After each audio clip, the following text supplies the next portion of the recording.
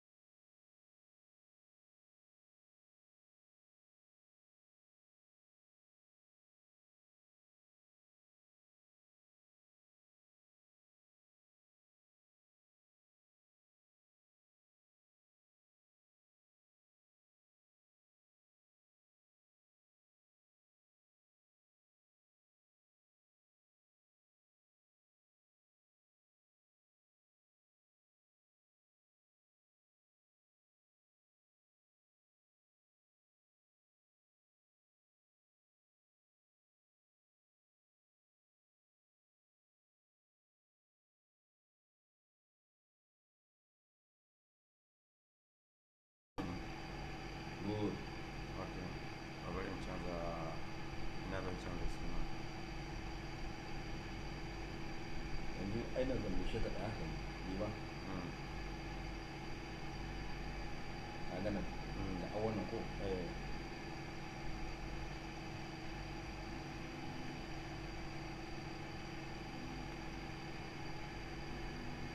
yes ma'ana post assalamu alaikum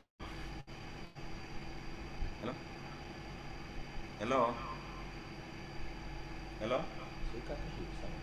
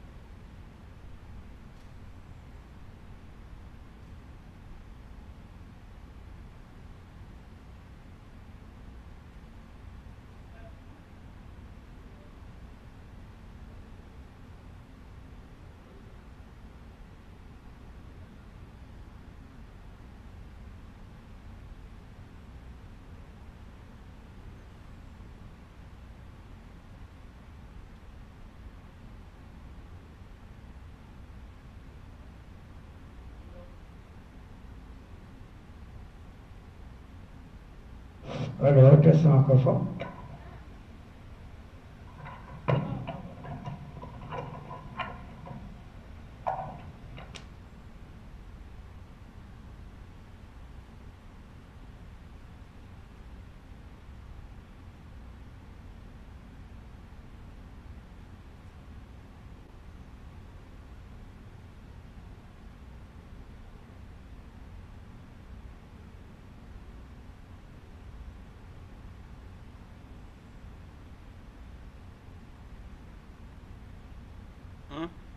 نعم.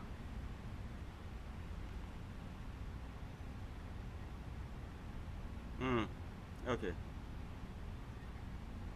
اوكي a kyala kowa ko to yayi to shikenan to yayi daidai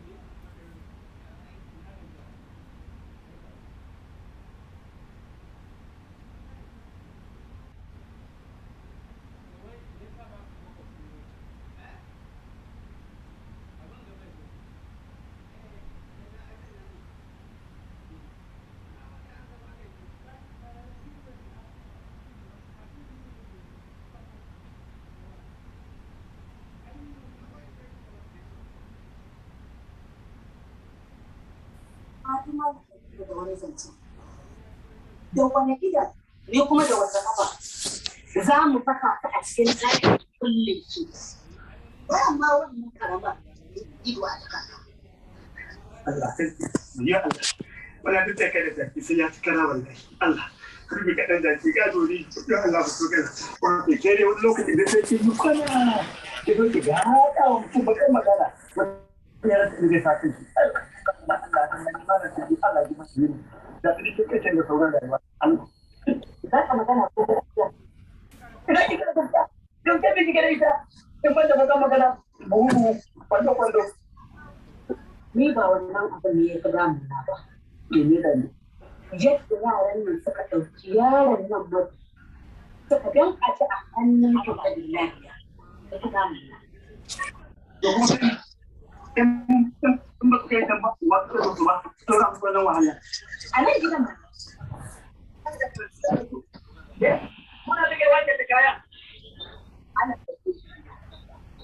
inda sun kawo shi nan gida duk inda suka karata za su dawo su sa kuma dukkan abin da suka zo da shi na an yi mama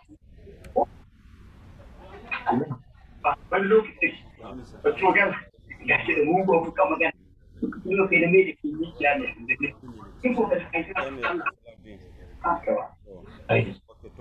na bari in gani in tura mu ai kaga yanzu ka shiga cikin abin nan naku na whatsapp wai na abin nan na shi wani da sa kai shi kake yanzu bintu da an kiya da kun saka na nan kuma ga dinki na kuma tana ba ni da kai dunya ko me sai dunya ba ta da ko ba su rage ba ko ina amana ina so ya take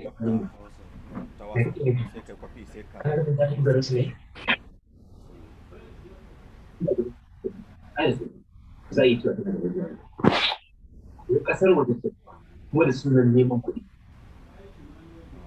da kuma san da cewa bautar da mutane ana wulaƙanta rayuwar amma da gaskiya wani abu ya kuka duk da ya kashe amma ta sa na guji ƴar uwata na faɗa kawunar ƙasar ne yanzu da wani ido zan tambayi kawuna musamman ma ya san da cewa ta bar ƙasar ne ko kuma da sunan neman kuɗi aibi ina so ka sani da a ce ta san illar da ke cikin wannan bakin ya fi ce goyon bayan ba mara hankali ina nuna maka rashin akan illar da ke cikin wannan akwai nake da ƙara sake dansa wajen wayarwa da mutane kai na irin wannan matsala.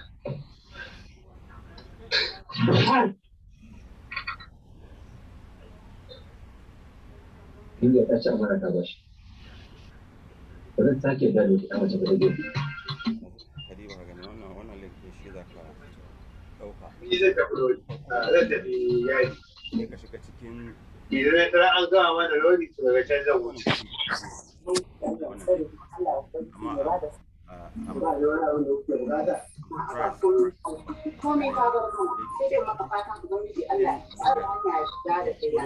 Sannan daga can kuma da yanzu wannan sha da ka gani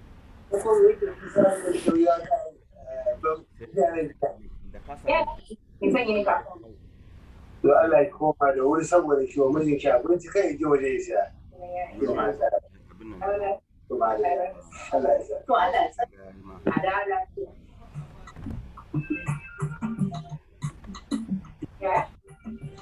Wai ke san maganar na naɗa har yanzu ya tsaya mu a rai? Wace magana ba? Maganar da makahon nan ya yi mana. Haba Habiba, ai wannan maganar shirme ne. Ban shirme ba ne yaya. Ai ke kamata a ce kin yi wannan maganar ba shi ba. Yanzu dan Allah yaushe rabon da a ce Naziri ya yi miki aiki. Ko kuma dai bayan auren nashi ya taɓa aiko miki da wani abu. Wa ni? Ai ni in gaya miki rabona da wani abu a hannun Naziri. Tun lokacin nan da ake zancen aurensa, nan ma bai tabbato auren ba. Amma tun da aka aurensa shi kenan. Kin ji ba? Shi da yake magana wai an siyar miki da ɗansa.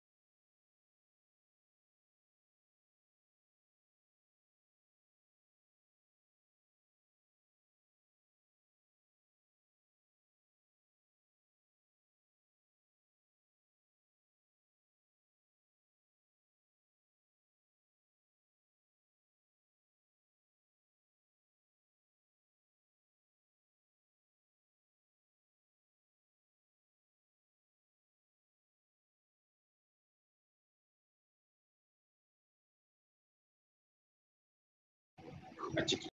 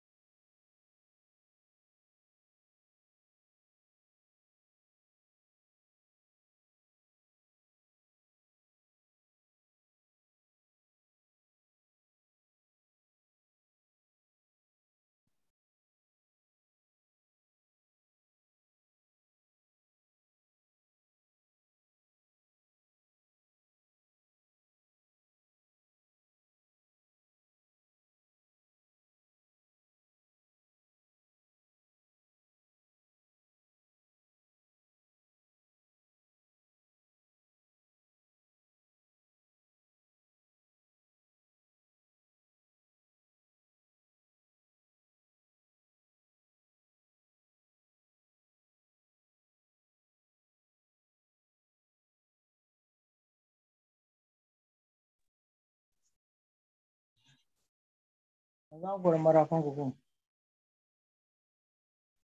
da APC kun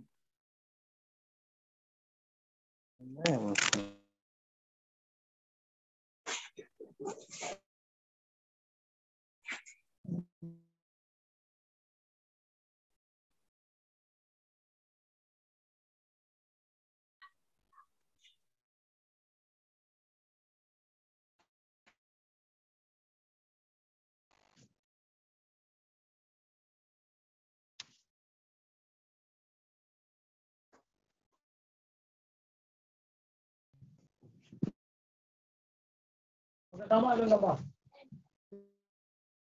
ka ce na ce a baka ne a kawo ku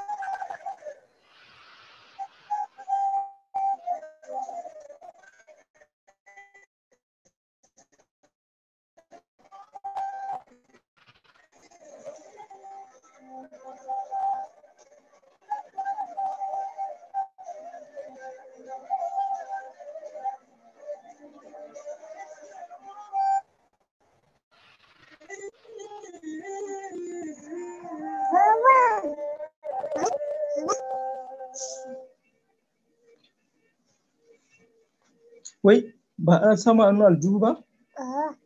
Me kuma? Ba komai. To ku kan me kike kuma? Kawai sai a yi ci. Ki ji na yi rashin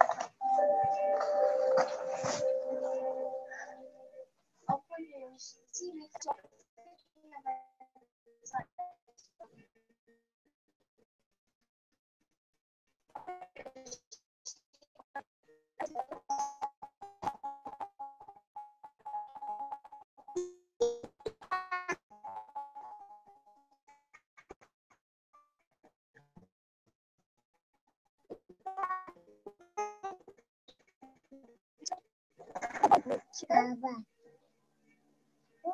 Papa. Me kami sekali.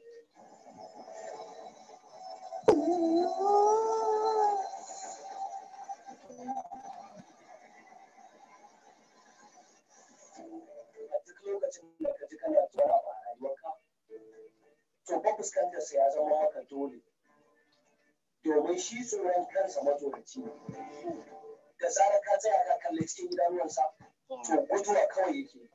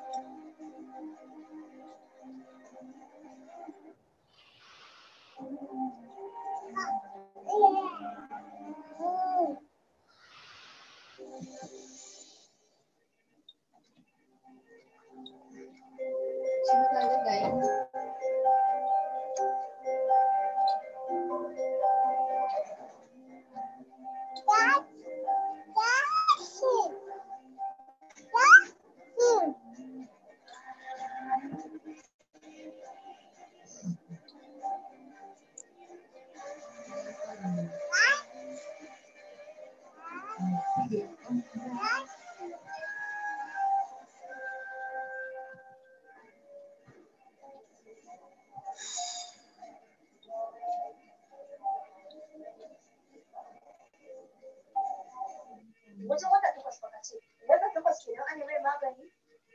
Na yi matuƙar tausaya mai, ya sha wahala sosai. Kuma yanzu an tabbatar da lafiyarsa? To amma da ya samu lafiya. Bari ta ji. Har iya farin cewa yana lafiya. Shi ba ma abin da ya ce kenan. Kana nufin kenan? Kuma ta da shi? Amma ba sosai ba. Dama na ce yanzu zai zo zai Shi yana ina. To a waya dai mun yasa lafiya lau. Sai dai ya dan wata abubuwa 'yan kaɗan baka. na ce za a ce ya manta komai. Kuma sai ya tana.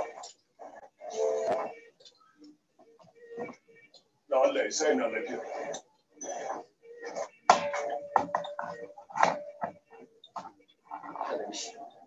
Ka san yayin da aka ce mutum ya faɗa a dogon suma.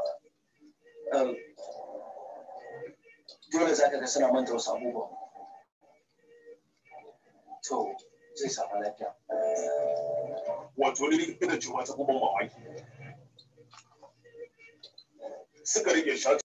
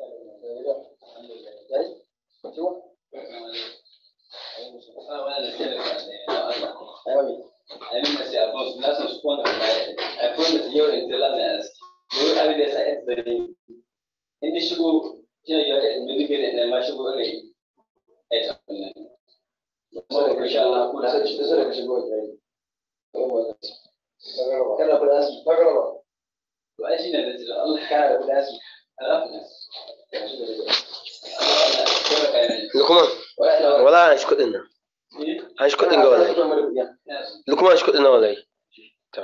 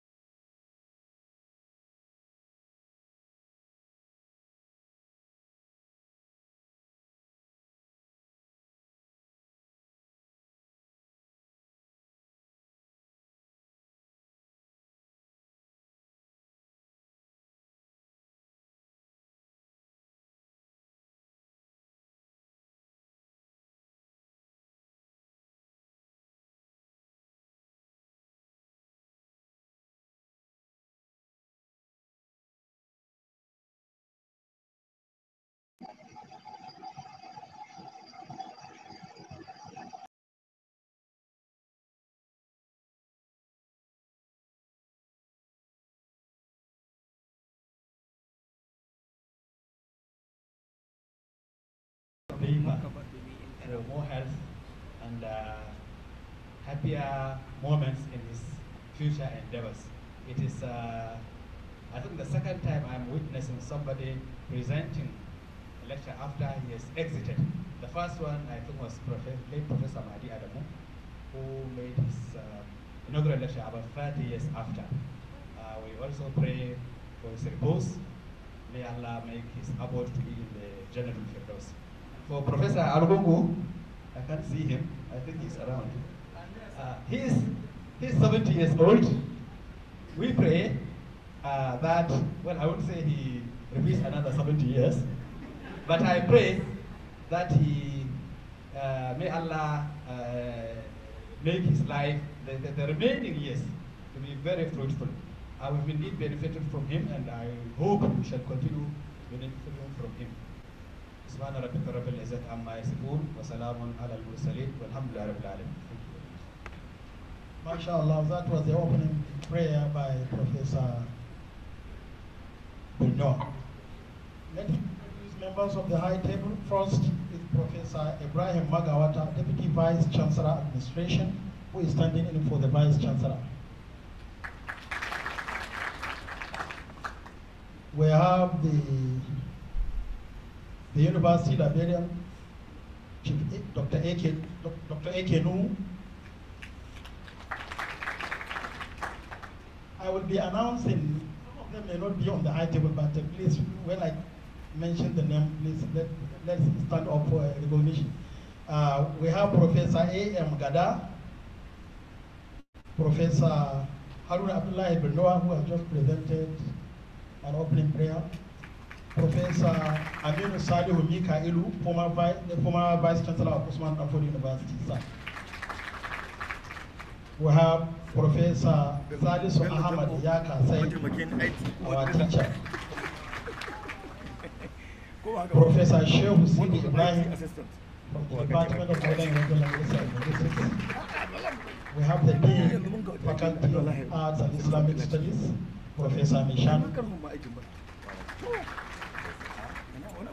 Professor Ahmad Babo is the chairman of this occasion. So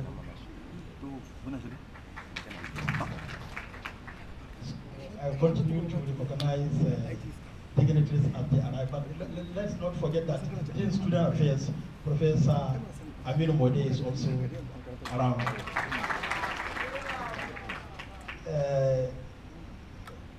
The next item is Chairman's opening remarks.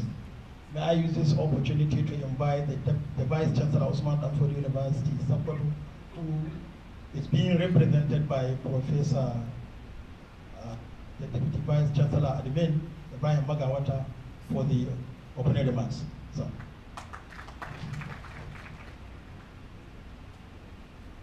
أعوذ بالله السميع العليم من الشيطان الرجيم. بسم الله الرحمن الرحيم. The University Librarian, Dr. A.K. Nuhu, the Dean of Student Affairs, Professor Muhammad Amin Mode, the Dean of Faculty of Islamic Studies, Professor Isa Muhammad Meshano, the former Dean and the former Director of Kaba, Professor W. Akin Hassan, other members of the high table here present, former Vice Chancellors here present, Deans and Directors, Heads of Department, all professors holding established chairs, members of the press, ladies and gentlemen, Assalamu alaikum wa rahmatullahi wa barakatuh. On behalf of the Senate and the General University community, and on behalf, I'm standing for the Vice Chancellor, who happened to travel this afternoon. On behalf of them, I welcome all of you to this all-important occasion, an occasion where the 23rd inaugural lecture will be delivered by no other person than Professor Muhammad Argungu, who has retired on the 22nd of June 2021. The Vice Chancellor has asked me to extend the commendation of the university over his courage to make sure that he has delivered this inaugural lecture despite the fact that he has exited. This is a very, very commendable effort, and we appeal to all the other staff who are also on the verge of going out of the system to also make sure that they follow same suit. I implore all of you to please listen attentively to the presentation that is going to be made. This is with a view to understanding what the contributions that have been made by the inaugural. We thank you all, and we hope, as we have promised, that the presentation will be a continuous one. It is not going to be, no longer going to be a discontinuous one.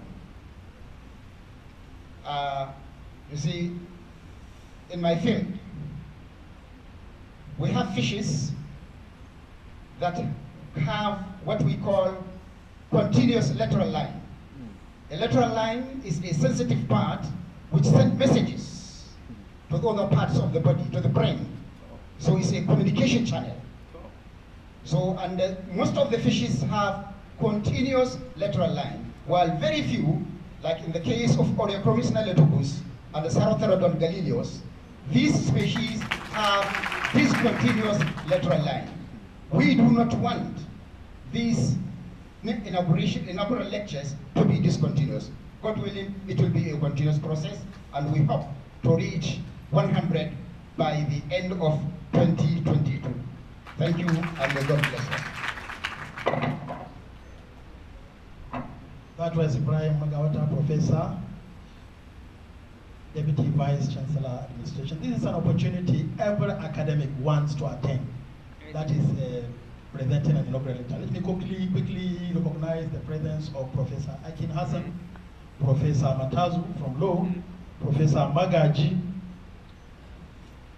Gwandu from Veterinary Medicine, and Professor Ayo Salau, our Baba.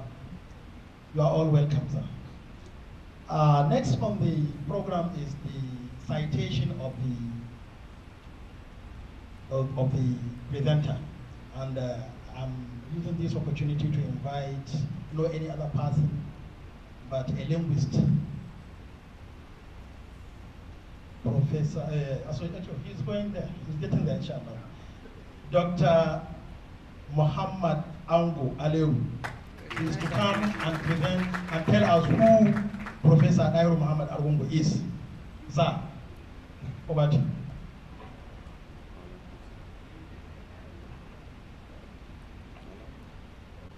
Yes, may I invite Professor Muhammad Argungu, the inaugural, to please come forward for the citation.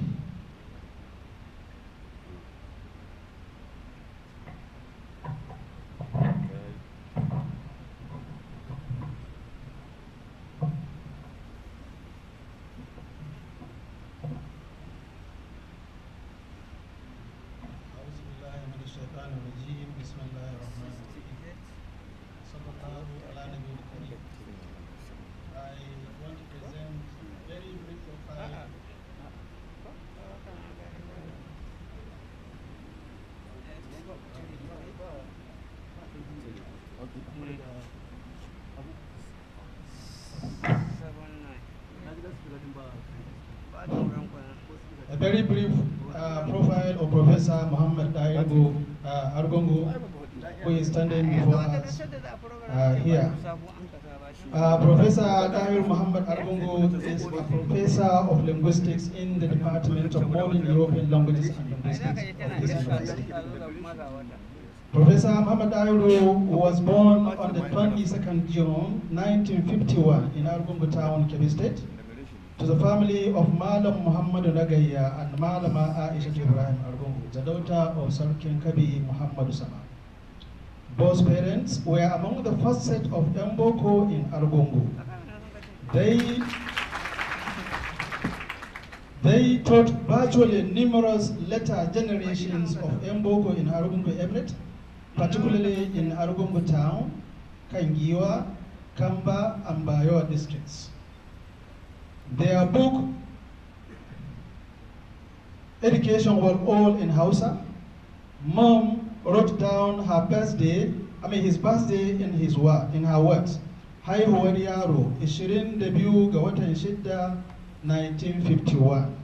So he saw his birthday certificate from his mom. Being the only yaro to her, he soon realized that it was his birthday.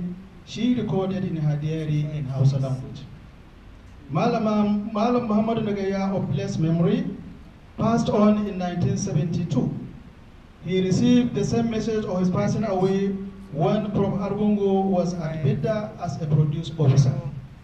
It was his uncle who contacted him through a telegram, which was then the only available means of communication. His mom, Malama Aisha, passed away in 2004. May Allah have mercy on them. His educational career background.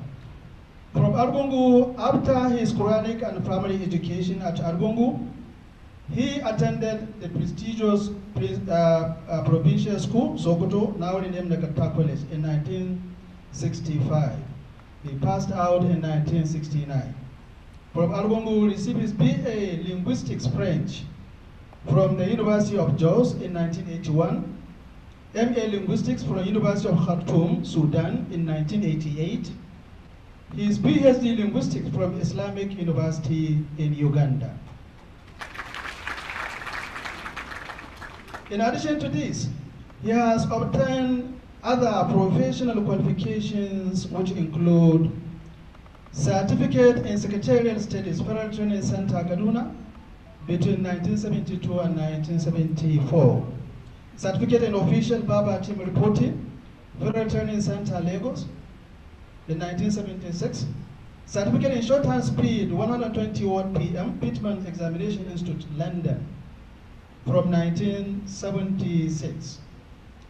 Another certificate in Shorthand Speed was 140 Word PM, Pittman Examination Institute, London, also in 1976. Certificate in Journalism, the Muslim Institute, London City, University of London, 1984. Certificate in Arabic Language, International Arabic Institute for Non-Arabic Speakers, Khartoum, Sudan, in 1987.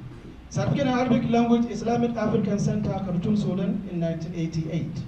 Certificate in Drama and Theatre Skills Training, the British Council Islamic University in Uganda, 1996. Certificate in Swahili Education Research and Academy, Dar es Salaam, Tanzania, in 1997. Postgraduate Diploma in Swahili Islamic University, Uganda, in 1997. Professional Certificate in Education, Ahmadu Bello University, Zaria, 2017. And Certificate Registration Teachers Training Council of Nigeria, 2020. Professor Argungu started his working career as a teacher with Ministry of Education, Sokoto, in 1970. Confidential Secretary for Inspectorate of Education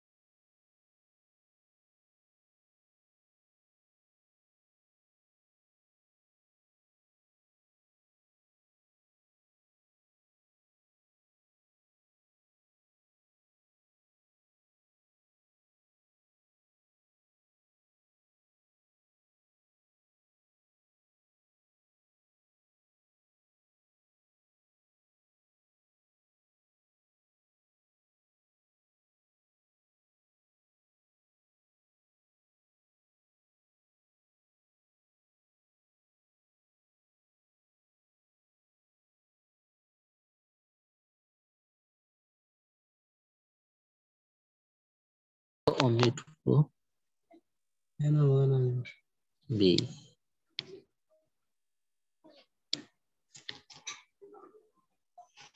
Har yanzu shi wannan bai gama.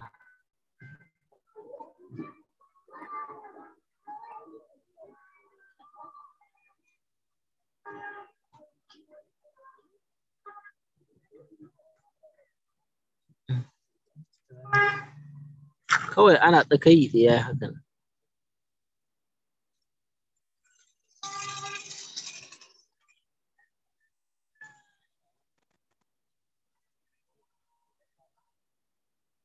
Sai ya kama ya dawo kuma sai ya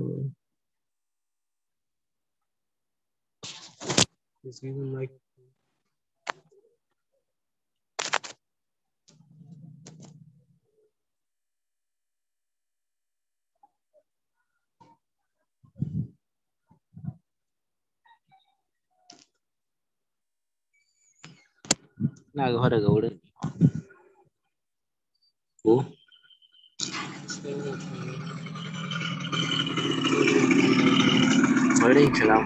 who speaks and has working knowledge. He speaks this language fluently, very fluently.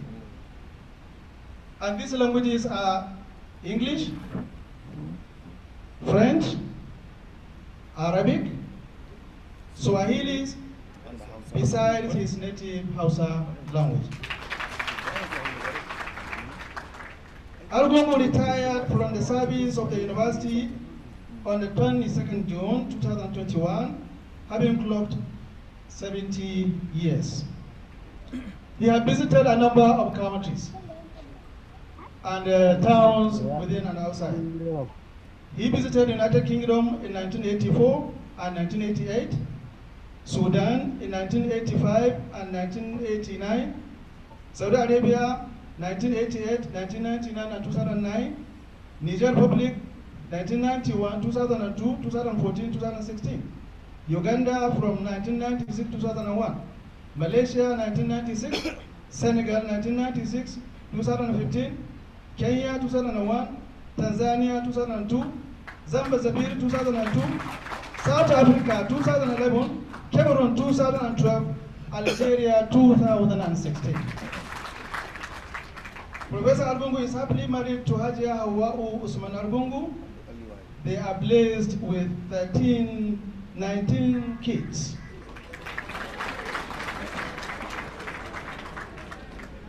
Sorry, 9 kids.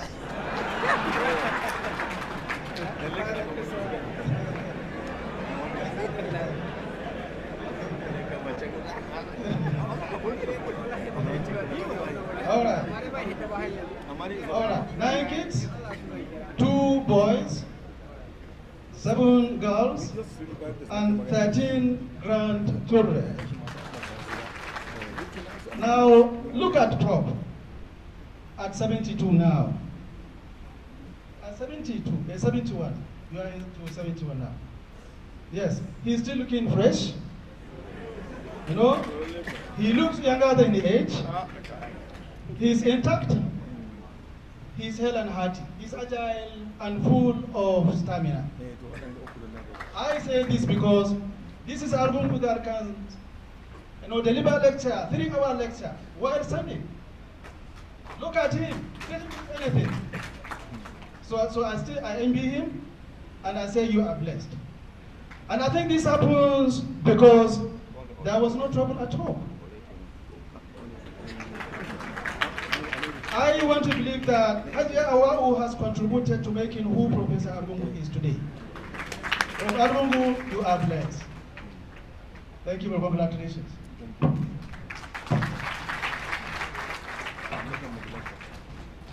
Please, distinguished personalities, may we have a standing ovation in honor of Professor Nairu Muhammad Argungu. You can see that the history is full. The CV is saturated. Yes. Thank you, mashallah. Let me quickly recognize the presence of Professor Abubakar, Dr. Fadar Enureni, Head of Department of English Language and Linguistics, Usman Danfodio University, and some of his students are here to honor this occasion. Mr. Sunday Abu is standing in for the Registrar of the University. May I now invite the Vice Chancellor, who is being represented by the Deputy Vice Chancellor Administration, Professor Magawata, to invite the inaugural lecture presenter.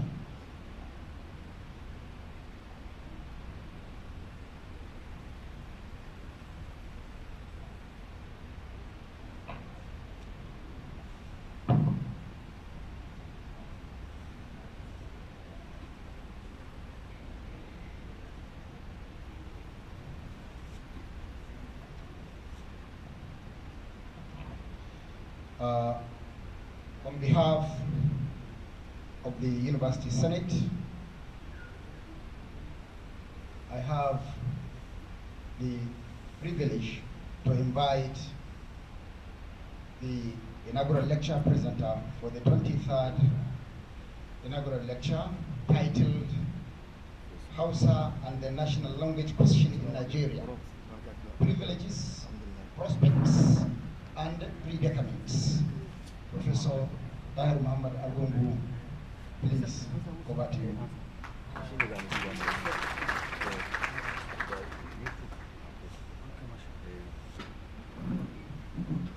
أعوذ بالله من الشيطان الرجيم بسم الله الرحمن الرحيم وصلى الله وسلم رب اشرح لي صدري ويسر لي أمري واحلل عقدة من لساني يفقهوا قولي اللهم صل على سيدنا محمد وعلى آل سيدنا محمد كما صليت على سيدنا إبراهيم وبارك على سيدنا محمد وعلى سيدنا إبراهيم مجيد. The Vice Chancellor, sir, is represented by Professor Ibrahim Magawata, Vice Chancellor, I understand, are also away on assignment. Other distinguished personalities here in your various capacities. Professors here again in your various capacities and professions. Deans, directors, heads of departments, staff and students, members of the press. Assalamu alaikum wa rahmatullahi ta'ala wa barakatuh. It is a great pleasure to stand before you, having thanked Allah subhanahu wa ta'ala, who has allowed us this day to meet at this hour to fulfill one of the obligations of a professor. I thank Allah subhanahu wa ta'ala for seeing me through clocking this age of 70 by prayers. Those who are out of it, may Allah subhanahu wa ta'ala take them to this destination and beyond. May He give them also the courage to fulfill this important academic assignment.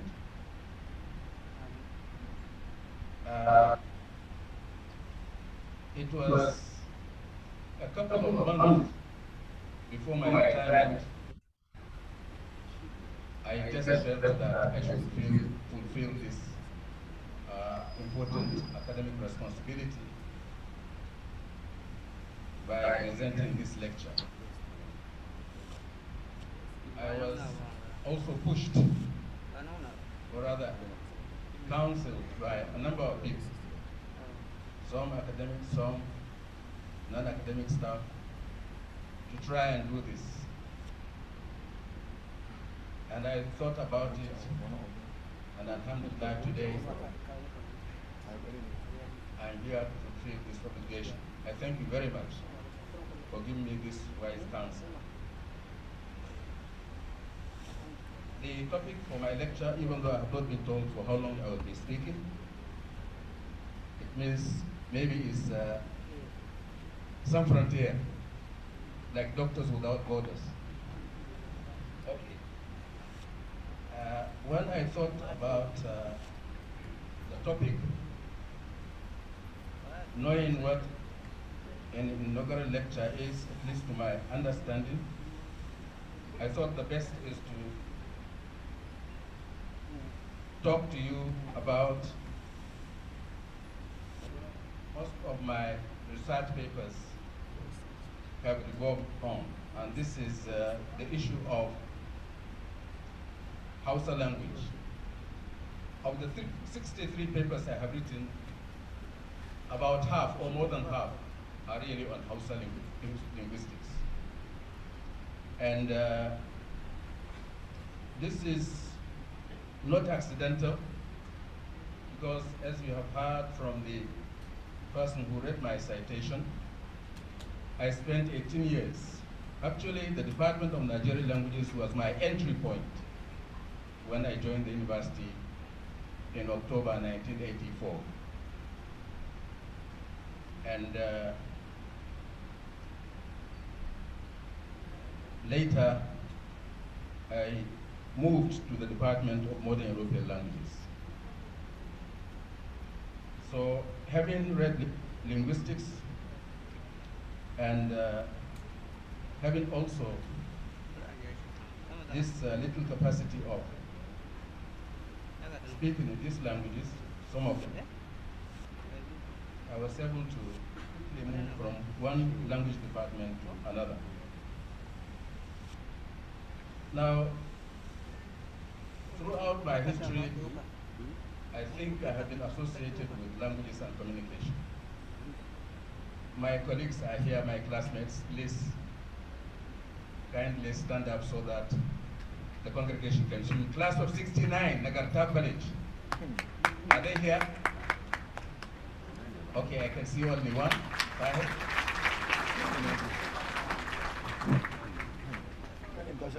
However, we are like charges and unlike charges. If I can try to go to an area that is not mine. Because Tahir was a specialist, he was a director in the Ministry of Education, I think handling mathematics, which I always ran away from. And that was why I ended up with languages. So that's just a very brief history and about. Now, concerning the topic is titled, and the national language question in Nigeria, privileges, prospects, and predicaments. I believe we all may have some idea about the issue of the choice of a national language for a country. And when I realized that quite a number of my researches have been in this area, I thought probably this is one aspect I should share. And therefore, that's just how the title came about. Now, if you have a copy of the paper, or even if you don't have it, my preamble has touched on the general aspect of the number of languages in Nigeria. We have over 500 languages. And I think up to today we are guessing, really. Because sometimes even the population, our population is cited as 170, 180, and I think the highest is 200. We are still not quite sure. I hope we will have accurate figures. Now, if figures for individual speakers are difficult to come by, then what do you think of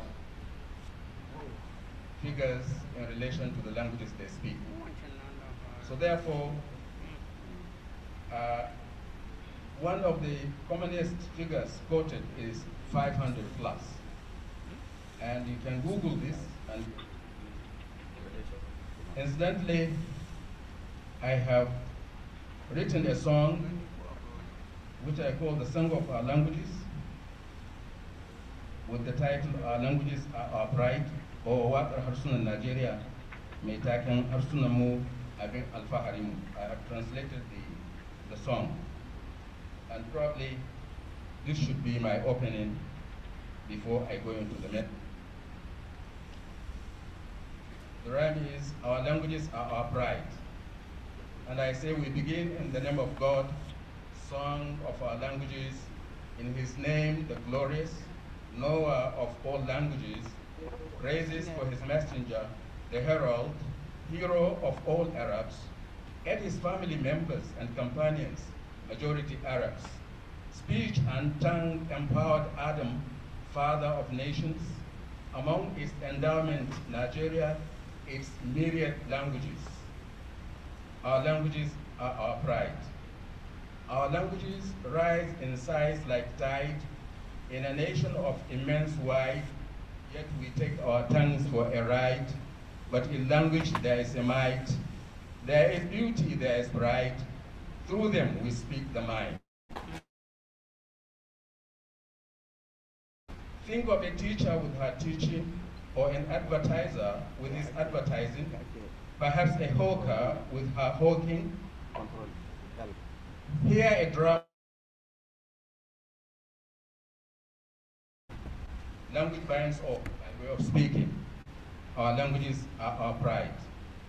When in the household in a session, or in a house staying with a relation, and when you truly have a mission, even where you verily lack a vision, but then you clearly insist on your mission, language offers you words in succession.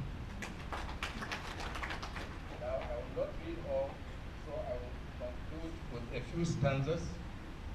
I now call them out in fashion like constellation. As you listen, think about them with more admiration.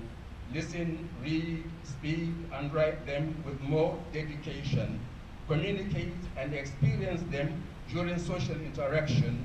Remember, we are a territory with their largest concentration in Africa and beyond, if we have to say by way of illustration. Our languages are our pride. Kanuri, Ijo, Itekiri, Tarok, Anang, Chilela, Gamay, Hon, Sikimba, Batunu,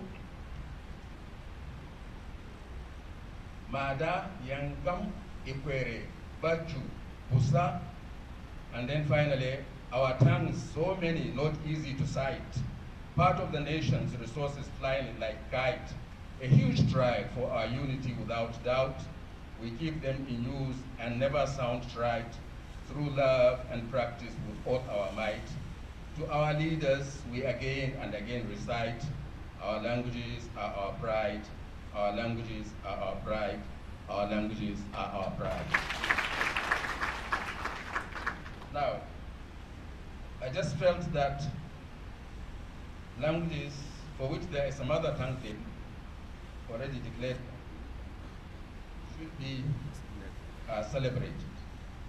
So it is with this kind of mindset I set out to talk about Hausa and the national language question, focusing on its privileges, its prospects, and predicaments.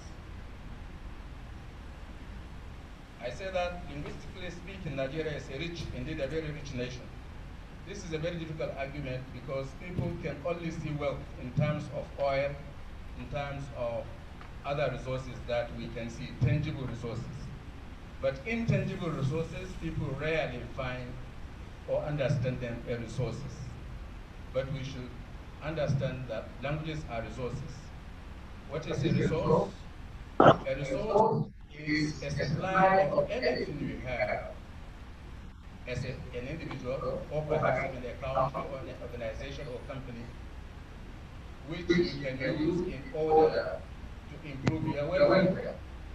So languages are primarily inborn in us. But as we come out, assigns a particular value to us.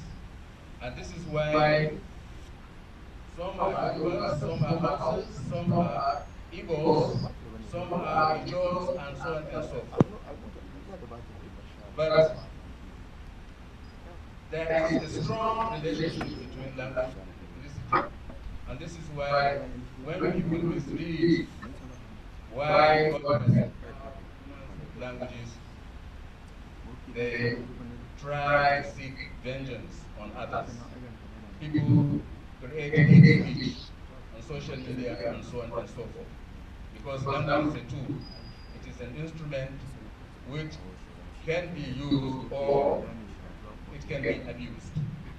So I believe it is important that we understand language as part of resources of a nation.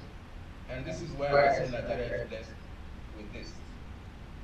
Regrettably, in Nigeria, language is neither seen as a resource nor as an index of development, as understood in the more technologically advanced societies of Western Europe, Asia, and the Arab world.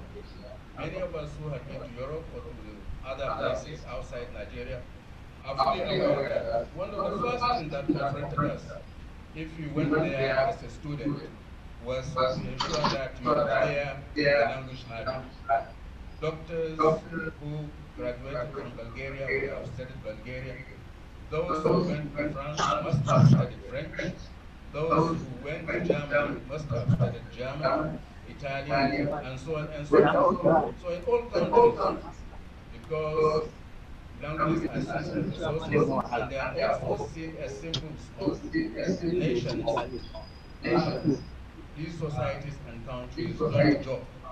And I think it's important to stress here that one reason why the so-called developed countries are developed is largely or partly because they use their mother tongues as media of instruction in schools. And conversely, one reason why we have problems with their education is because the mother tongue is not the primary language of instruction in school. So we battle with it until we get to the university, and probably until we get to the end of our life, there are many sectors of the language we will never understand. However, this is not to say that one cannot be educated in a second language or a language which is not his mother tongue. I think what is important is to stress that languages are primarily means of communication, but each language has its own structure, and therefore, if you come to study it, you have to confront these issues. Now, very quickly,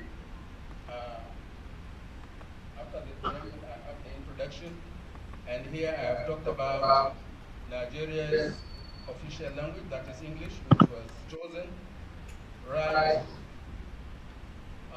from independence up to the moment. And I have argued here that one of the reasons why the issue of national language has been delayed in Nigeria is because people say that Nigeria has too many languages. And if you choose any one language as the national language or official language, of course you should remember that there is a difference between a national language and official language. A national language has to be one of the indigenous languages of a country, whereas an official language can be a language, could be a foreign language or a colonial language. So because of this, people argue that we should allow sleeping dogs to lie by leaving English to serve as the official language of Nigeria, which is a quite pragmatic. But we have to realize that we have mother tongues, and anytime we favor any language over and above the languages of our heritage, then we are getting from them every day.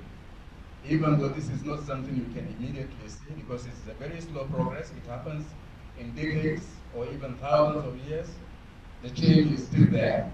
And one day, don't be surprised if any of your family members in the generation find it difficult to speak the mother tongue because the influences are cumulative. So there are countries that have far more languages than Nigeria. For example, Papua New Guinea, which is a huge island in the Pacific Ocean, has 840 languages. 840, but the size of the country is just about 2 states of Nigeria, approximately. How have they been able to resolve this? Because they have a national language, which is called Tok Pisin. It's a Creole language, but still it is the mother tongue of so many. In Indonesia, with 710 languages, they have Bahasa Indonesia as the mother tongue, and also the language of instruction in school. In Japan, in many other places, and of course, our more technologically advanced today, the Republic of China, if you remember, the education of China is largely in Chinese. And Chinese are among the most probably, I'm sorry to say this, that you can meet who cannot speak very good English. The issue is, there is a myth about the issue of mother tongue. Some people say that our mother tongues cannot deliver sciences. You cannot teach physics, chemistry, biology in Yoruba, or physics, chemistry, biology in Hausa, or in Kanuri, or any other language. This is a myth. It is not the language, it is the speaker of the language who does the creation. So the creativity is actually with the speaker of the language and not the language itself. So we should stop blaming languages and insist that we should be the creators, so that we demonstrate to the world that just like the Western world is able to use its languages to develop technologically, we also have that capacity in Nigeria and in Africa generally. So then,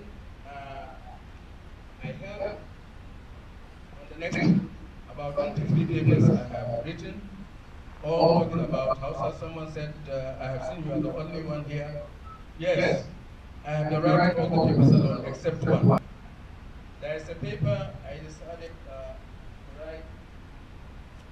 write along with my colleagues in the computer department when I felt that there is need for us to have a synergy in this university, and I think this is very, very important.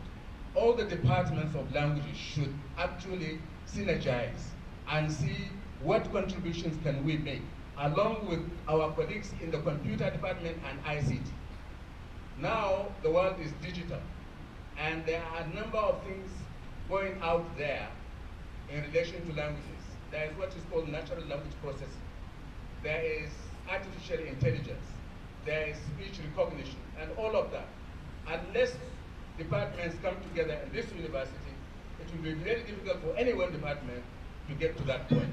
So I am really calling on management to look into this, and please, whether by, I wouldn't say force, but at least we should all come together so that we find out what we can do in relation to digital linguistics, because linguistics now has moved from the traditional sector to the digital sector, and it will be for the benefit of the university and the country. So one of the papers I wrote along with my colleagues in the computer department actually was a submission we gave to the Nigerian Communication Council concerning development of Hausa.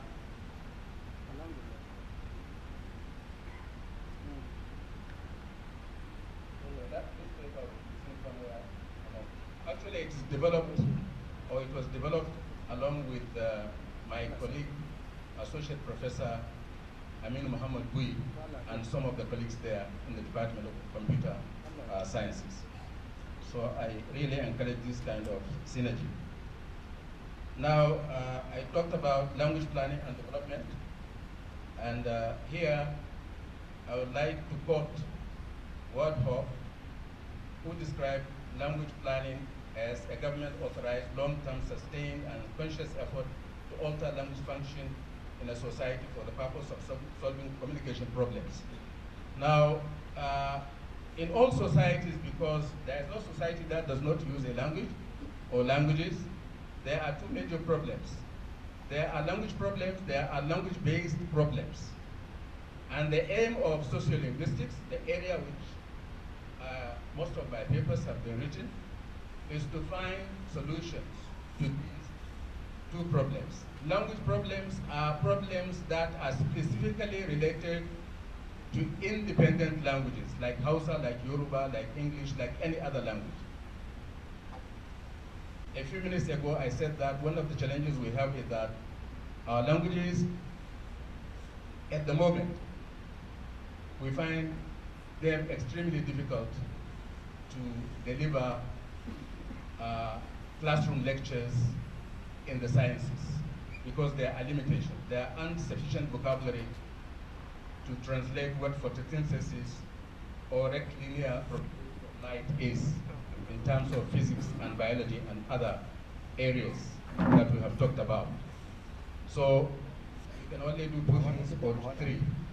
You improve or develop the language so that it can have the carrying capacity to be able to allow a teacher to teach physics, chemistry, and biology.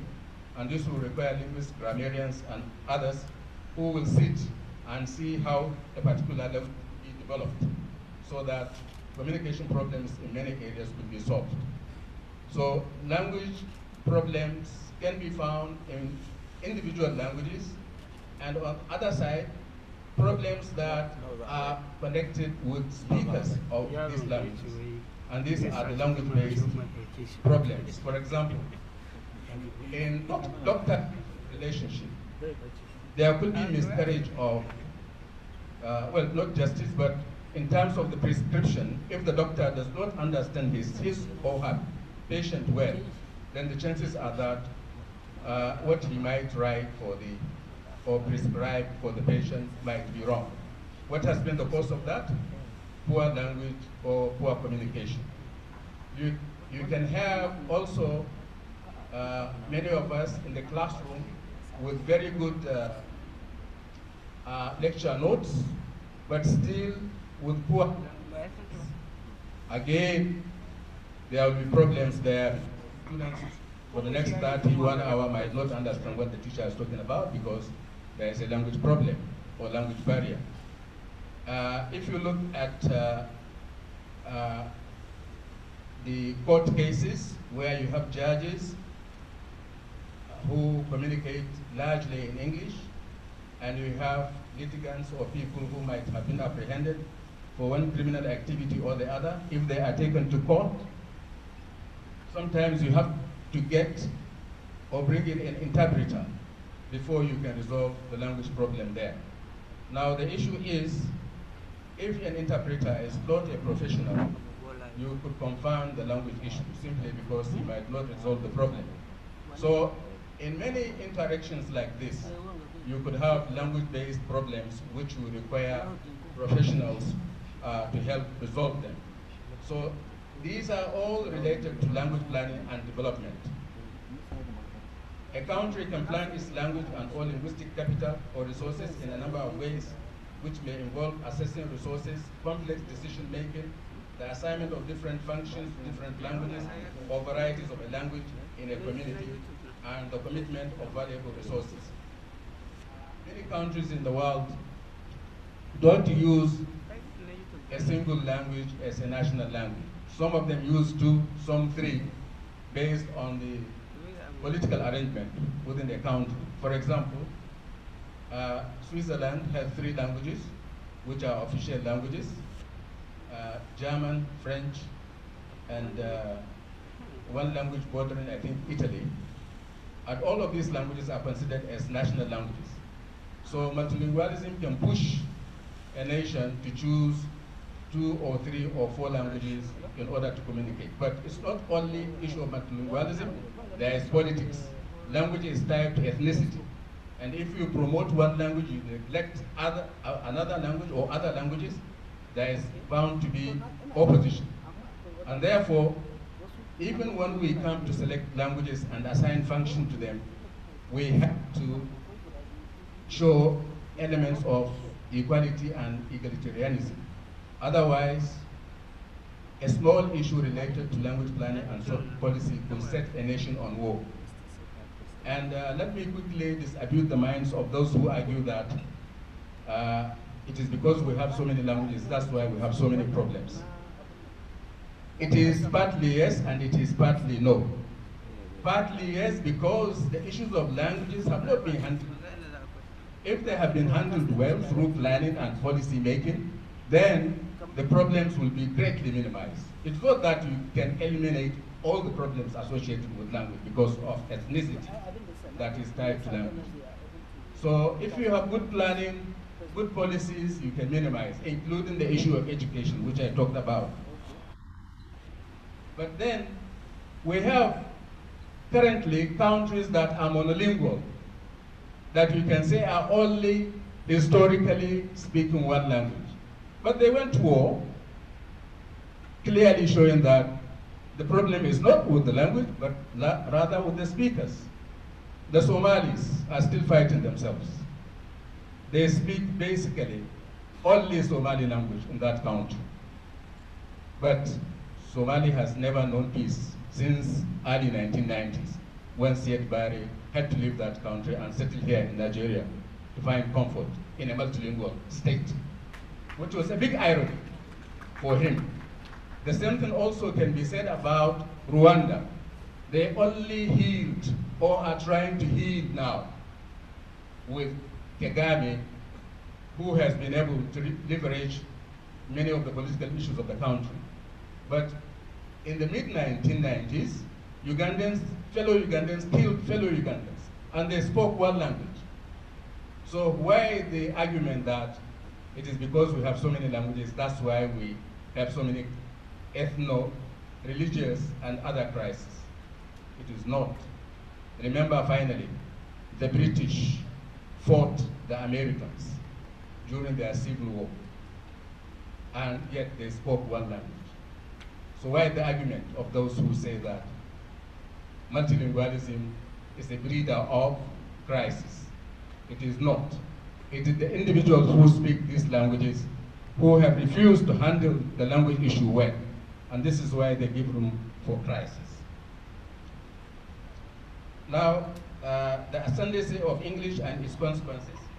We all know how English came here about, and I think I will skip that because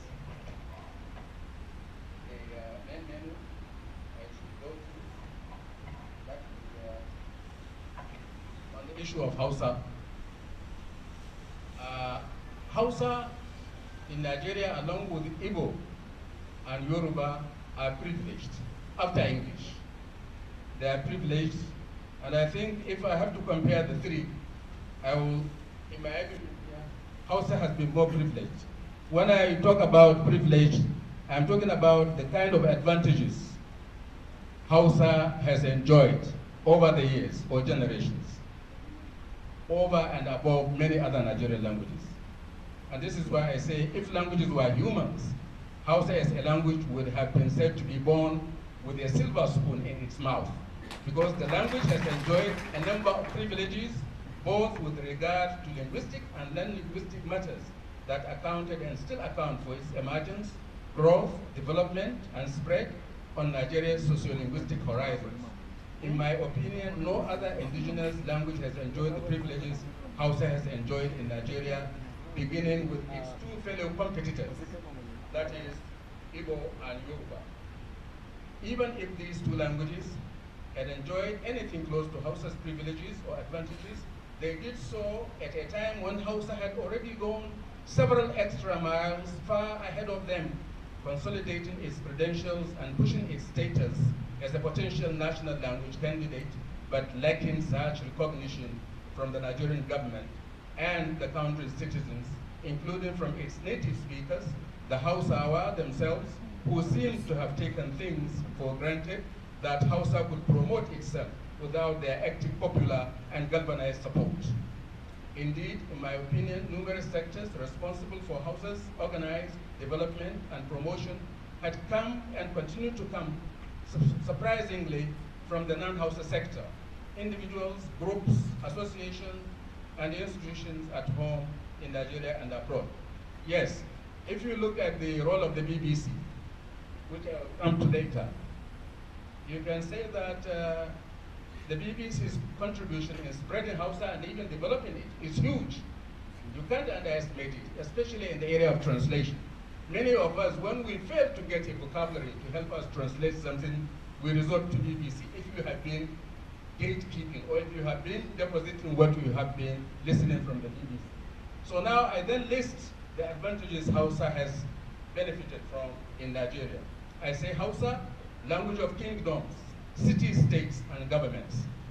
Even before independence and before colonialism, the city-states of Kano, Zazzau, Katsina, and the rest were using Hausa as the official language of government. And of course, when colonial government came, it also decided to use Hausa as the medium. If we remember the indirect rule, Hausa was used as the medium of that. And the early schools that were started, from which mom and dad also were enrolled, were only Hausa speaking in terms of instruction.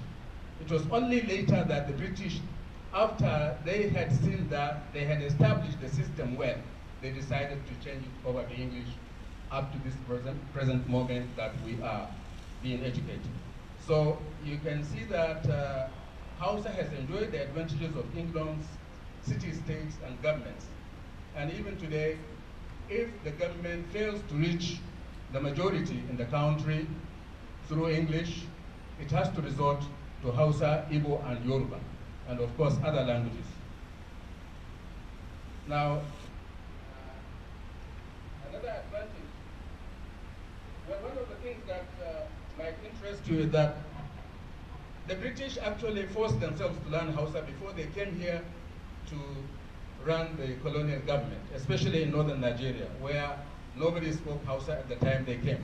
Here is a comment from Phillips. He said in 1902, an official notice about the examination, that Hausa examinations, was issued. Officers were to apply to the secretary for their examination. They were to translate administrative problems in Hausa for 6 different Africans, none of whom knew English. Every political officer was to pass a lower standard examination in Hausa by the beginning of his second tour, unless he was authorized to take another language. The higher standard was to be passed by the beginning of his second tour. In short, what they are saying is that no administrative officer, as a colonial officer, was allowed to join the colonial civil service in northern Nigeria unless and until he was fluent in Hausa. This was no mean advantage for the language at that time. Then I have cited a very, very interesting case cited by the late Mana Aminu Kano.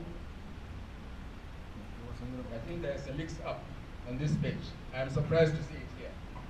Yes, from 34 to 35.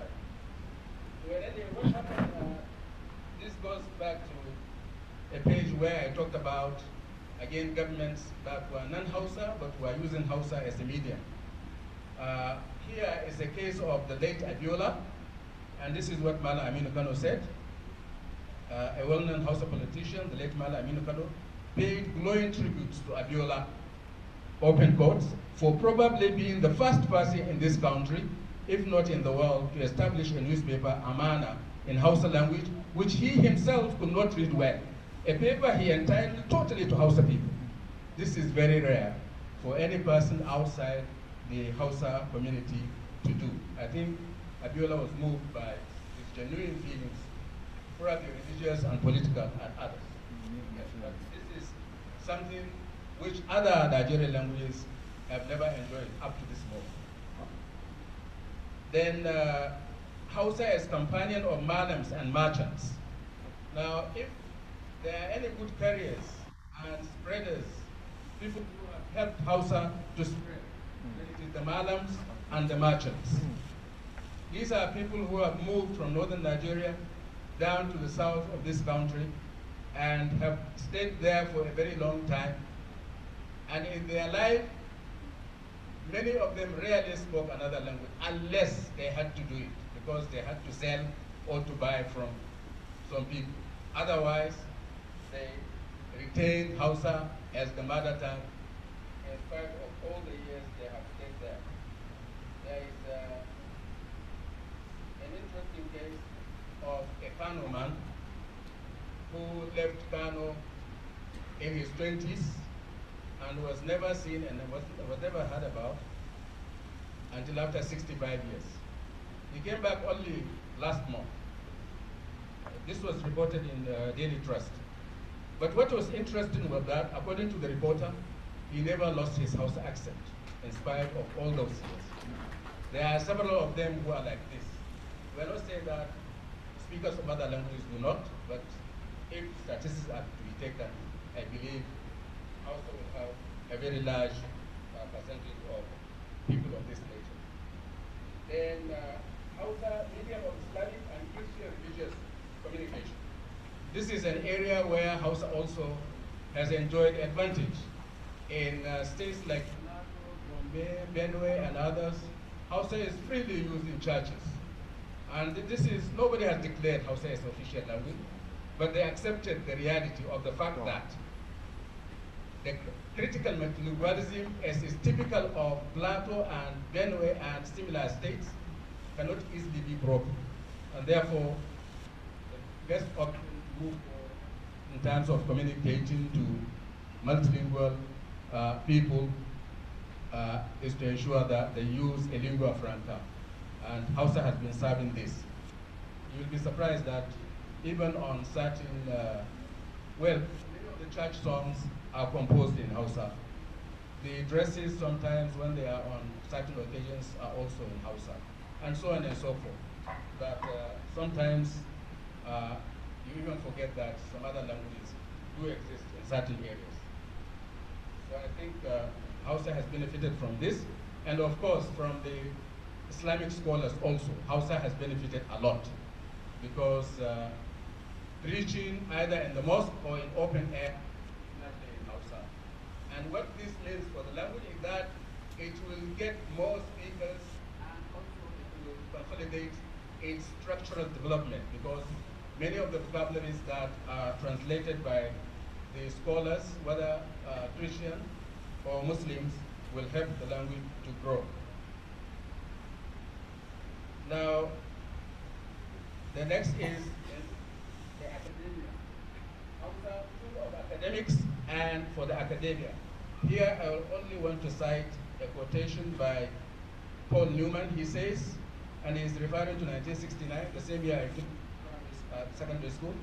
In point to the symbolic importance of 1969, one of the most important was,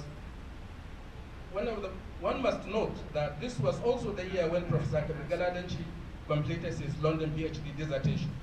The first dissertation, as far as I am aware, that's the Pullman quoting now, awarded to a Hausa person for a linguistic study of Hausa. He said this turning point was followed by the PhD dissertation of Bashir Ikara at Leeds, 1965. Dauda Bagari, who was here with us sometime at UCLA, 1976. Abba Rufai at Georgetown, 1977, after which Hausa dissertations appeared in rapidly increasing number, the most recent being that of Sammani Sani at Indiana, 1988. The numbers of PhDs on Hausa language and literature by Hausas has grown so large that one cannot mention all of them individually. Now the point being made here is that by 1969, Hausa language already has a PhD in linguistics. This is something rare for most Nigerian languages. Then Hausa, proud owner of a pre-colonial writing system. Here I'm talking about the Ajami. Before the British came, they met the northern people already writing their languages. Yoruba Muslims in the south were also doing the same. The Kanuris were also doing the same. The majority communities were all using different types of Ajami to write their languages as well as use it in various other purposes. This is also something that has interested Newman, and he gave us this quotation. He said the second German scholar one needs to mention is Adam Mislech, whose knowledge of Hausa came from the first-hand experience he had with the language while working as missionary in Togo. Although he lived until 1948, his major Hausa publication, a 1906 dictionary and a 1911 grammar, placed him in the early period. Now he mentioned that one of the interesting things about this person's dictionary in Hausa is that all the entries were given in Ajami, Arabic script, as well as in Boko. That means he used two scripts to write his dictionary. He said a tradition which was dropped by later scholars. These days nobody does that. And then he mentioned that in his case, it is fortunate that he did use both scripts. And this has definitely increased the usefulness of work, since his Ajami transcriptions were often more accurate, particularly with regard to vowel length, than his book transcription. This is very, very important, that Hausa, because of its problem of vowel length, can go better with than the Boko script. This is just a point being made by this academic here. Then Hausa partner in contemporary entertainment industry here. It's just a point I want to make that the videos, the audios, the podcasts, the YouTubes that we watch on Hausa today are in their millions. And this has taken Hausa beyond the borders of Nigeria into other African countries and the world. This is also an advantage Hausa has gained and is still gaining. So by the time you count at the number of audiences that listen to Hausa, you will come up with huge statistics. Next, Hausa most widely diffusing and integrating indigenous Nigerian tongue. Now, this is a very, very important factor. Ahead, I said, in future, people might not care who is Hausa and who is not Hausa. But people might care about where do you come from. But coming generations, and especially with good Nigeria, with jobs, everything being fine, people might forget, are you Hausa or you are not Hausa? In the same way, today, the speakers of English surpass the original speakers of English. We, Nigerians, speak in English. Them, South Africans, speak in English. Them, Malaysians, speak in English. Them, Canadians, speak in English, especially those who use French. Them, Singaporeans, speak in English. Them, all over the world, speak in English. We have surpassed the native speakers today. This is what I foresee for Hausa in the coming generations, such that the language will accumulate more speakers. In fact, John Payden, 1968, has made this comment. He said, the creation of a lingua franca, Hausa, has substantially aided northern political integration. The creation of a northern language area, that is northern Nigeria, has already added a new dimension to the already close relationship between political structure and linguistic units. The issue about Arewa, much of the strength of Arewa is rooted in its ability to speak Hausa language. Then he says in another place, Hausa still remains the only indigenous Nigerian language that has been instrumental in effectuating political integration within a context of complex ethnic pluralism. It has done this in the 19th century on an emirate level and in the 20th century on the regional level. Don't forget that during the Northern Nigerian government, the Parliament or House of Assembly had a bilingual Hansard or bilingual, yes, Hansard, because that's the way we called it when I was being trained. These are the deliberations of the members of the House. So in Kaduna, they will produce a Hansard which was in Hausa as well as in English, simply because Hausa was recognized, because there were many emirs who could not speak English, but they are also members of the parliament in Kaduna.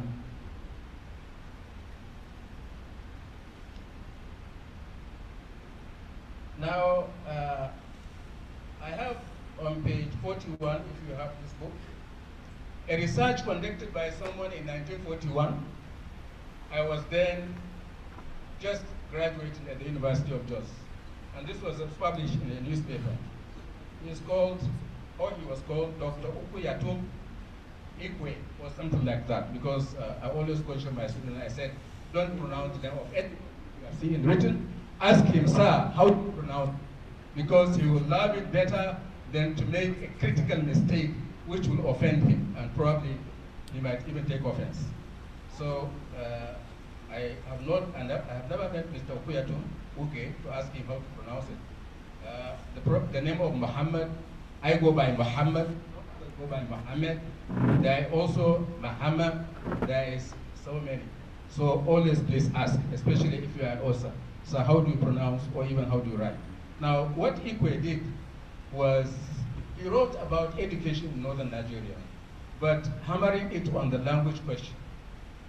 Then he came out with a typology of multilingualism in northern Nigeria. By 1981, there are only 19 states in the country. 10 states were in the north, 9 in the south. Now this is his result. He has 4 columns: serial number, state, language, typology. Bauchi, Hausa, Fulani, and others. He called assimilate. Benue, Idoma, Igala, and others, multilingual.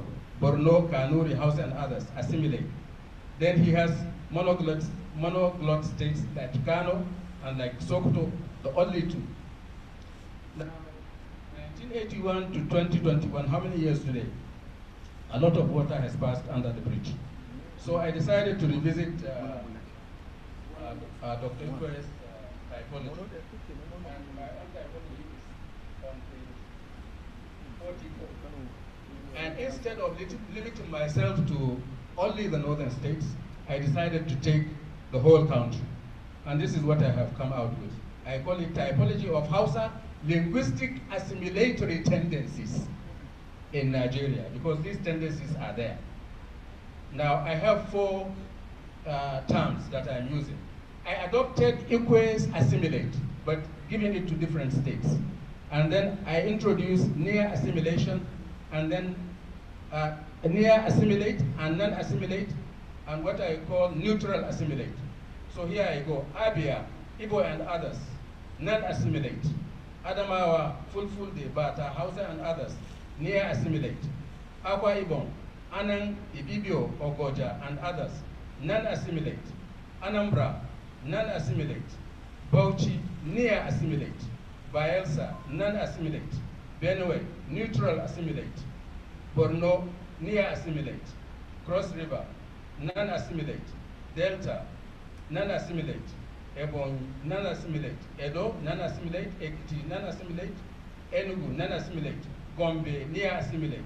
Imo, non-assimilate. Jigawa, assimilate.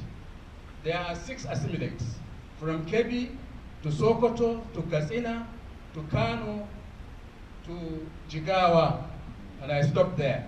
I call those assimilate. Or if you like, you can add the D and say assimilate. But the idea is how to appropriate the sociolinguistic climate of these states. But those that are non-assimilate are mostly in the south. Then in the middle belt, I have 3 states that are called neutral assimilate.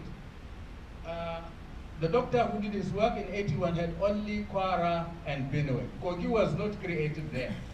I now brought Kogi as part of the neutral assimilate.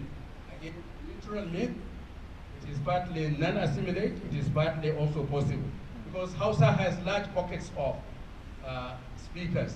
If you go to Makurdi, you'll be surprised what is the dominant language there, even though historically, probably Hausas were immigrants there. So anyway, thus you can have a look at this typology, and this typology is supposed to be ongoing.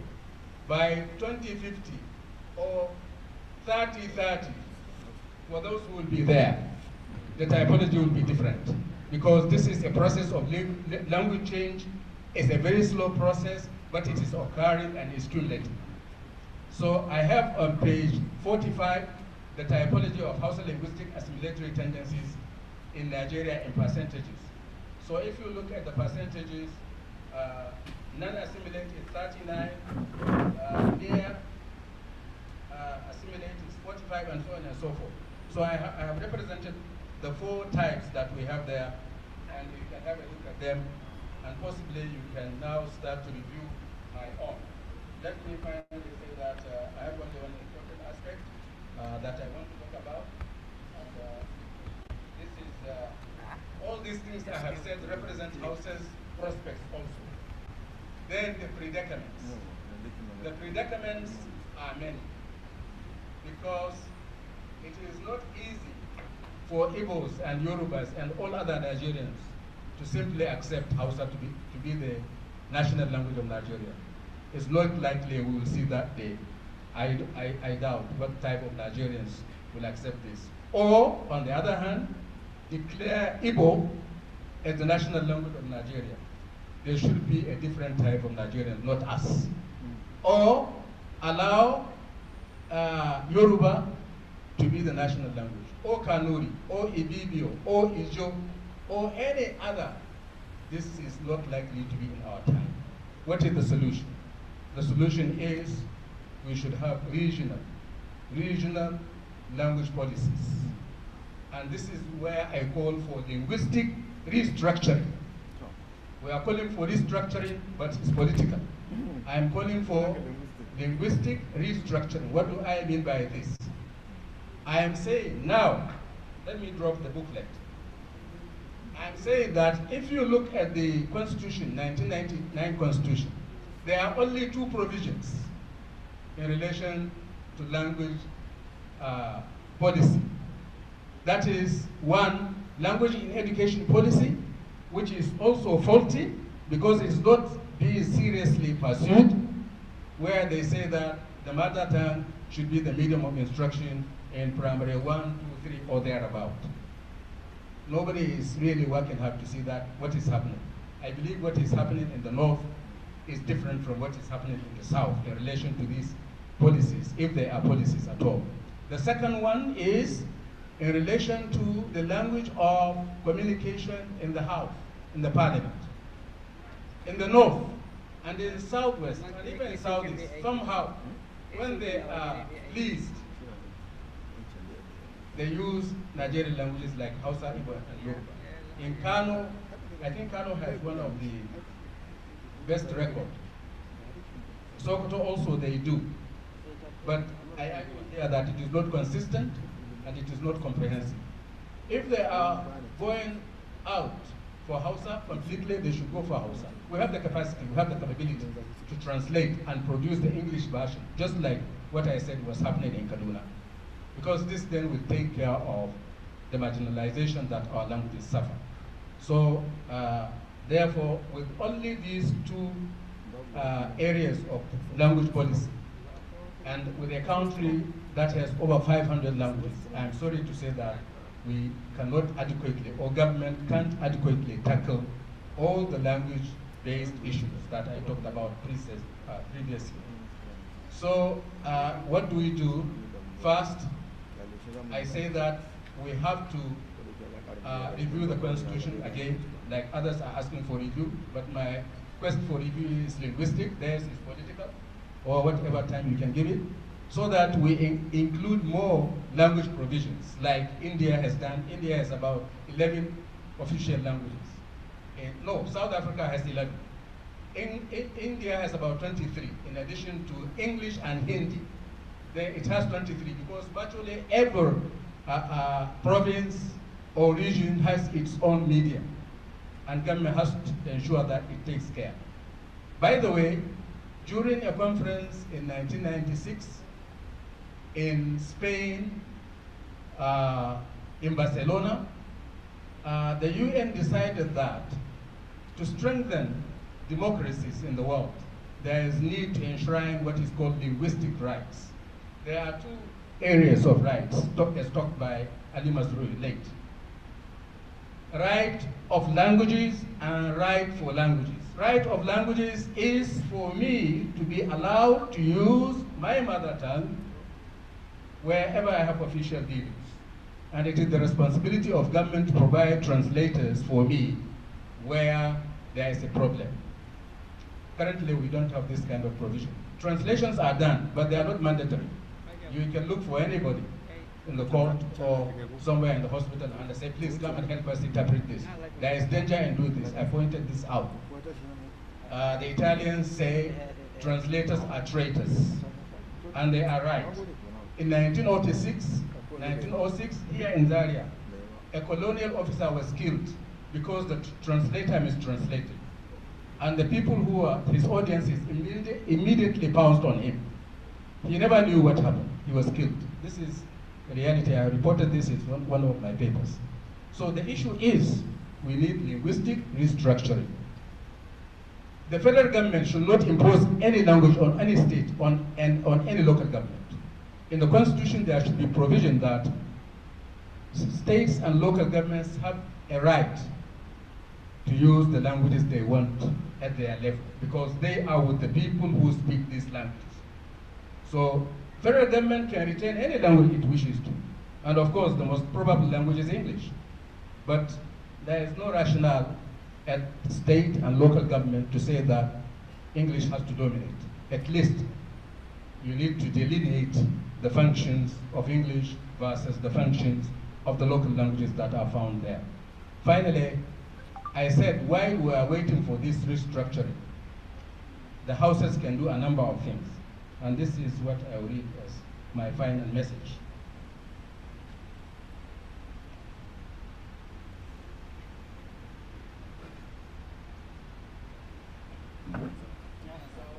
First of all, there is need for pressure, language pressure groups, who should actually campaign for linguistic rights. Rights of languages and rights for languages. Rights for speakers of languages and rights for those languages. And other things that I said is that there should be a total mobilization of all speakers of Hausa in the above states, that is in assimilate states. 6 states of Kebbi, Sokoto, Zamfara, Katsina, Kano, and Jigawa. Because Gombe and Bauchi are deliberately called near assimilate because of the complex sociolinguistic problems there. Then this mobilization should see to the projects for the development of Hausa. Then I have requested for language bodies, just like the colonial officers did. We need language bodies, we need competitions like that. One is just about, I think, to be finished in the university here on Hausa. Such things are needed because you can't do language policy without them. I also said that a National Hausa Teachers Association, NAHATA, should be set up.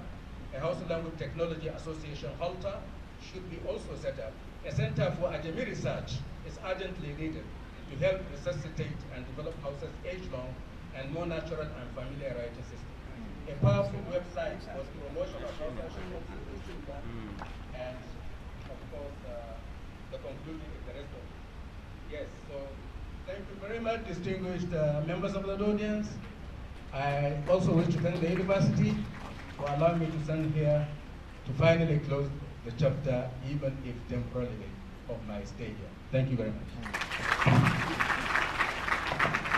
And you please give a standing ovation in honor of Professor Dairo Muhammad Argungu, our teacher, the 23rd Inaugural. Thank you very much. Allah Ayba. Let me quickly also thank you very much. You can take your seats. In honor of the inaugural, Professor Dairo Muhammad Argungu, the chairman of his chapter, Nagarta Old Boys Association, Alhaji Sani Musa is here with some of his members. You are welcome. Professor Mansour Saeed, Faculty of Law, is the former DVC administration of this university. Sir, can you stand up for recognition, sir? Thank you, sir. Let me also recognize Professor Tukur Adamu. Professor Dairo Agungu's family are also, family members are here. He will have done the presentation himself, but they are all here, members of the family and their friends and relations. Alhaji Garba Bello Yabu, former principal Federal Government College Sokoto, classmate to Professor Dairo Muhammad Argungu, and chairman Sokoto State Teacher Service Board is also here. Please stand up, Professor Professor Garba Bello Yabu and the chairman, Nagata Old Boys. Professor Sadia Umar Bello is also here. She is the 26th inaugural. Professor Sadia Umar Bello, can you please, yes, she is going to present her inaugural lecture soon. She is 26 in the line of inaugurees. Dr. Balabasa to Ibrahim is also here. She is the head of translations English to Hausa. Umar Ali Sheikh Polytechnic. Dr. Balabasa to please for recognition. While I was making a kind of protocol, preventive protocol, I quickly seized Dr. Fada Renureng and his students to Usman Danfodio University. He is the head of Department of English, Language and Linguistics, Sokoto State University, not Usman Danfodio University. Anche bakin da bai kure minani. Alhamdulillah, you can now see one thing I want to say or to reiterate here is that did you notice, the audience, did you notice that Professor Argungu, while presenting his lecture, was not using any pair of glasses? Did you notice that? He was not, apart from his agility, he was not using also glasses. Okay, and also some of our students from Sokoto State University and here also, the major presentation, or a lot of presentations he made here are relevant, very relevant to courses we teach here. You now see the applications. You see national language policy, language planning, all these courses we teach you in social linguistics, applied linguistics and so on. You see what we are talking. I can recall about 21 years ago when we were students of Argungu. You know, those of us in English, we took Hausa courses. We are interested, especially those of us who are in the media then, because we know the importance of translation. Argungu was given the task of teaching the hardest aspect of translation. Translation of biological, physical sciences aspects. These are the areas. And we benefited a lot during that time. So we wish him Allah's guidance and we wish him more years of life on earth. Let me now quickly invite Professor Muhammad Aminu Mode for the vote of thanks. But before that also, I would like to recognize Basit Ahmed, a veteran journalist. He's also here with us. Yes, the next inaugural lecture is going to be presented on 28th July 2021 by Professor N. Osaru from Lab Science. He's the next inaugural. Professor Ahmed. Bismillahirrahmanirrahim. Alhamdulillah. I'm really excited and delighted at the same time with this presentation. And I am contemplating where to begin my vote of thanks. But as usual, since there is a normal way of doing it, I will follow it. First, to begin with, Alhamdulillah, we remain grateful to Allah for sparing our lives and giving us good health to be here to witness this extraordinary lecture, which is well presented. And secondly, I will begin by saying we thank the VC, Professor Lawal Suleiman Bilbis, who is well and ably represented by DV's administration, Professor Ibrahim Magawata. I equally say thank you to the principal officers here present, our dean, my dean, Faculty of Arts and Islamic Studies, whose faculty is the faculty of Professor Dima Argungu. So we say thank you, sir, and may God bless all of you. I will continue to say thank you to other distinguished scholars here, deans, professors, directors from other faculties. In fact, there is no faculty that is not represented here. I have seen so many faces. In fact, even the faces that I have taken long to see, I have seen them here. And so we say, may Allah pay you back in a better way. I say thank you to all of us here. Also the committee chairman, Professor Ahmed Bako, who is the chairman of the committee for another lecture in our great university here. In fact, the whole front line is full of elders of the university. In fact, for this, I will not be able to mention, I will just choose two to represent all, because they are really full to the capacity. The whole line is my teachers, elders of the university, I can see Professor Amin Salwe Mikail, who was a 3-time VC in different universities. I see Professor Tukura Ramon is here, who was a former rector in the President Polytechnic. Our teacher of teachers, Professor Ayo Salau is here.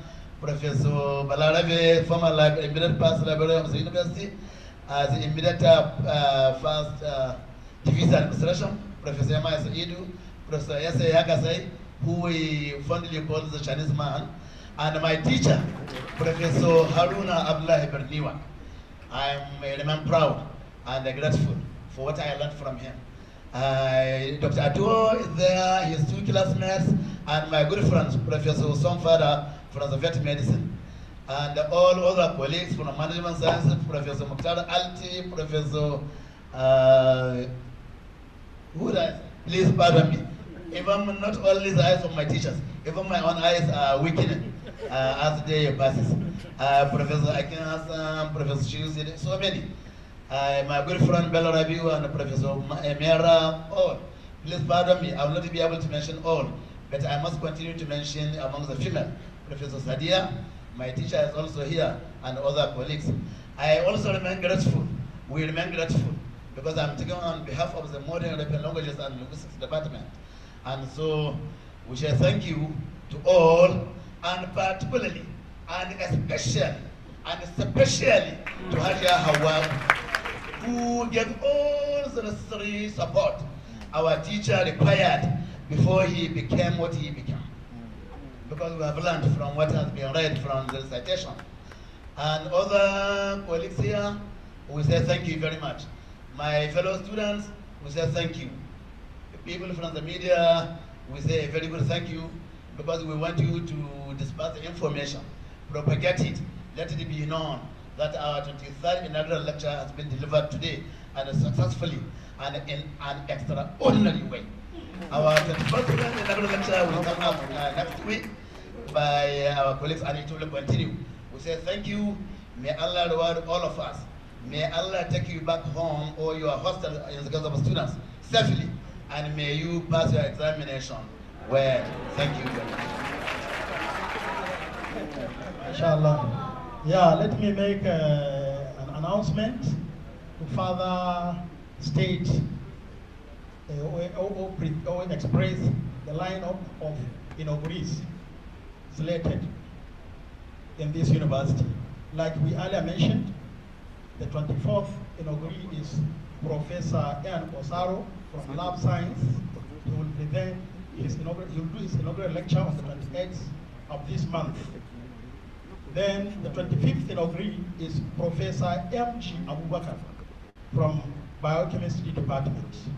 The 26th inauguree is Professor Sadia Umar Bello from the Center for Hausa Studies. I now invite Professor Ayo Salau for the closing prayer.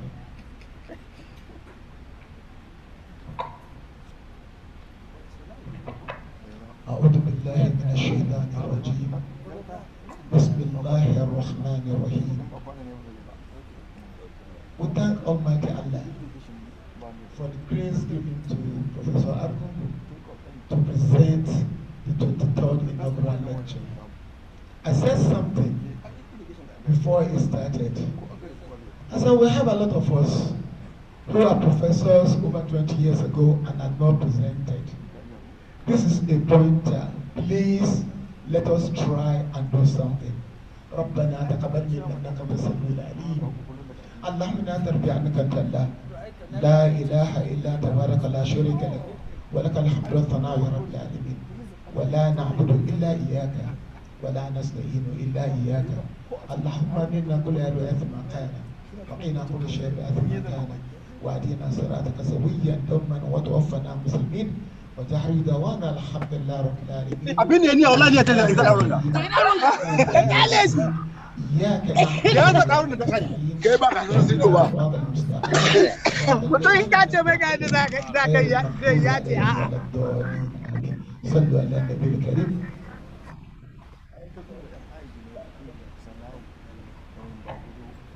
There is a group picture immediately outside. The representative to the Vice Chancellor, the inauguree, and the members of the high table and the invited guests. There's going to be a group picture outside. Thank you.